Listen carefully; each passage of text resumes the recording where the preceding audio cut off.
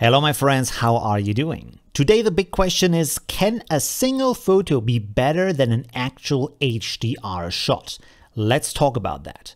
My name is Olivio, I'm a professional designer, and I want to thank all of my patrons who support me and make these videos possible. Also, again, my Patreon supporters get a bonus video where I will edit the shot in real time and also give you some bonus advice, tips and tricks. And I want to invite you to my live stream tomorrow, 8 p.m. CEST. We will do another really cool live edit and of course review your amazing entries from the challenge of the week, which I hold every week in my free Facebook group. Now let's get started here. And this is about something called Viveza 3. That is a plugin that is part of NIK Collection by DxO. And as you know, I'm a super huge fan of NIK Collection. I'm not paid by them, I'm not affiliated, but I really like what they do. Now you can use that plugin inside of Affinity Photo. That is absolutely an option. Personally, I don't choose to do that because Affinity Photo can occasionally crash on you when you use plugins. What I choose to do is to use it inside of PhotoLab, which is another amazing software also by DxO. Amy says, is the old free version still applicable and does it work with Affinity? As far as I know, it does, but to be honest, I would really shelf out the $100 that NIK Collection costs. I think it's super worth the money. Wait for the sale because usually it's $150. Let's go over here to PhotoLab. And like I said, you can use it if you want to as a plugin in Affinity Photo. So this serves as a Affinity Photo tutorial in my book. If you disagree, let me know in the comments, but I'm gonna do this video anyways. All right, so here we have the photo. Let's go here to customize real quick, just so we see our histogram. And you can see that in this photo, I have exposed it in a way where we still have enough light here in our shadow area, so it's not going to be too dark, and also the bright values are not super overexposed, so I know that I can recover the data that is in that area. Not really with Affinity Photo because Affinity Photo is really not very good at recovering highlights, but PhotoLab is and Viveza especially is. So let's check that out. Here is the button inside of PhotoLab to click here and then to go to Viveza 3. And this will create a TIFF version of that, and then we can edit the photo. So that takes a little while to load. I think it's almost done, and there we go, we are inside. Now here is the magical part, the amazing part of Viveza 3. You can create control points. Let's talk a little bit about the interface. So on the right side, you can see here, these are global adjustments as it is telling you. On the left side, you have some presets that you can try out if you want to give you an idea. But the big power, the most important thing about Viveza 3 are the control points. That is what that software is actually about. If you have an older version, the control points work a little bit differently. Now the controls for the control point are here on the right side, and they are a little bit improved too. Down here you can see you have the control points. I can pick one and then I click here and this will create this circle, and I can grab that circle and make it bigger until a maximum amount. So it's not independent, like it's not unlimited the size you can get from that, but that's good because usually it is better to work with smaller circles here and then spread them out over the picture. Now, what is the important part here? What is the interesting part about these control points?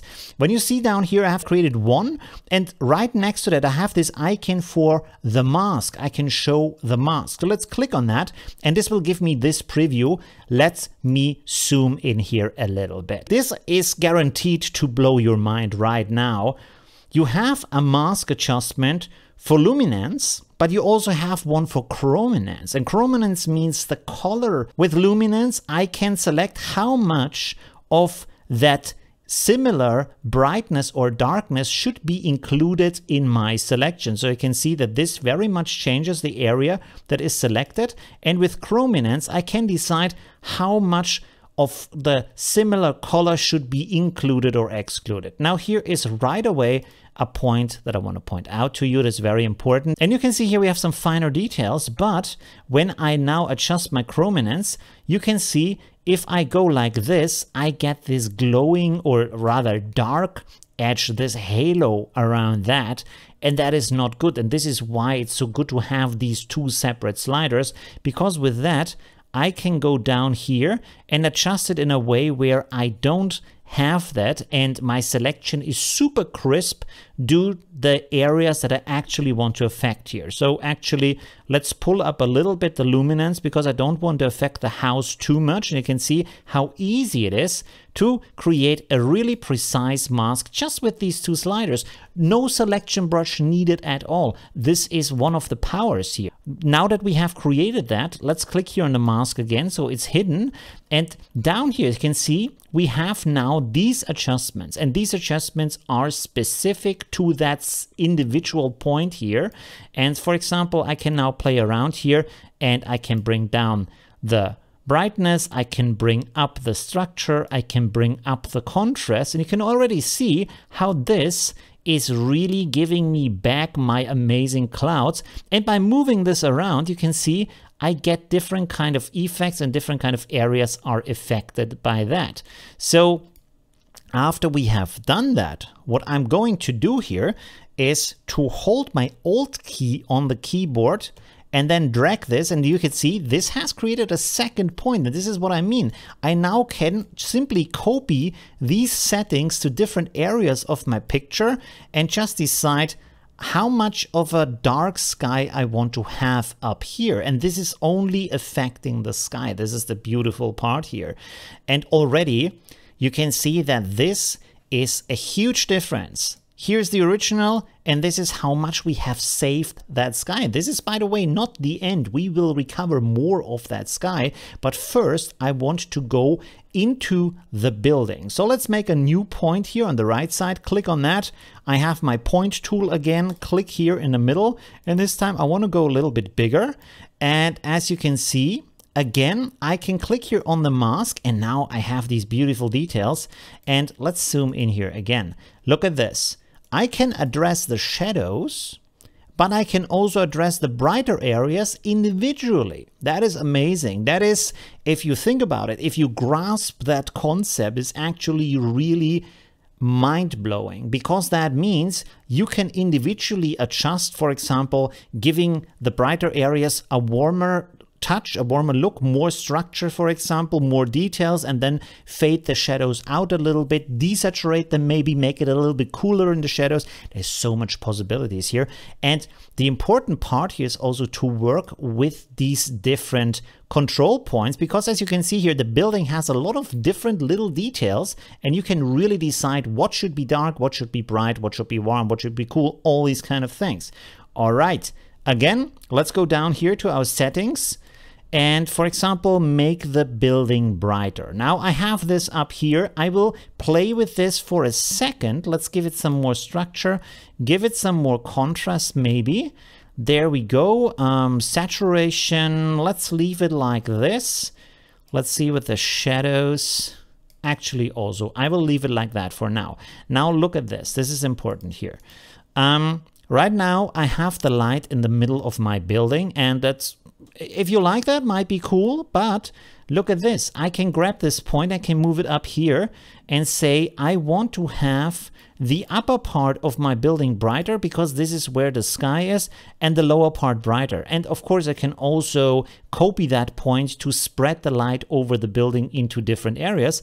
I can also decide to go down here and have the building brighter closer to the camera. So with this is what I mean by relighting. You can really design and decide where you want the viewer to look, how you want the light to spread through your scene, and also make it as artificial or as natural as you desire. So this gives you amazing capabilities to be really artistic. So again, let's copy this up here into that area. Let's say I want to have that building rather bright. You can of course adjust that any way you want. You don't have to do it as I'm doing it here. I will make this up here a little bit darker, maybe give it a little bit less structure. And also I can move it around over the surface to see where I like the effect best. So this is already pretty nice. Now let's go a little bit into details as I have promised. First of all, look at that amazing sharpness. I love my Sigma art lens. Wow. The detail and the structure that this lens is giving you is just mind-blowing. All right, here we go. Let's make a point right here, right on that very nice, I think it's called a rosette, stone window here. Now I want to have that brighter. So let's make this a little bit brighter. Let's brighten up the shadows also a little bit. And then let's see, I want to maybe, oh, this was the structure, by the way. This was not the shadow. Yeah, let's give the shadows, make them brighter. Maybe, let's see, structure like this is not too bad. And then, yeah, look at that. Look at this. That is before, that is after. I can still move this around. I can still make this smaller if I want to. Let's go like this, for example. And then, for example, I can push this over here. Now, in that area here, I have to readjust it a little bit. Let's make this a bit brighter. And then let's see with the shadows, maybe like this. And this is the point. This is really a situation where I think you know and you can feel that you can really get sucked into this and you can play around for hours on a picture to really adjust every detail in the way you want. And it's still fun, and you can be the designer of your artwork and really make it look like you desire it to look. So for example, this side window, you decide, hey, this is a detail that I want people to see and to know about. So let's make this brighter. Let's make it more visual, right? So let's also bring some more structure in here and then pump up the shadows. That's maybe a little bit too much. There we go. Maybe bring down the saturation a little bit because this is making it too bright. There we go. Too colorful. Maybe also here a little bit less saturation like so. There we go. And you can see now that also I have made these windows here brighter just to make them more visible. And you can do this with the rest of the building if you want to. You can, like I said, go as detailed as you want or not.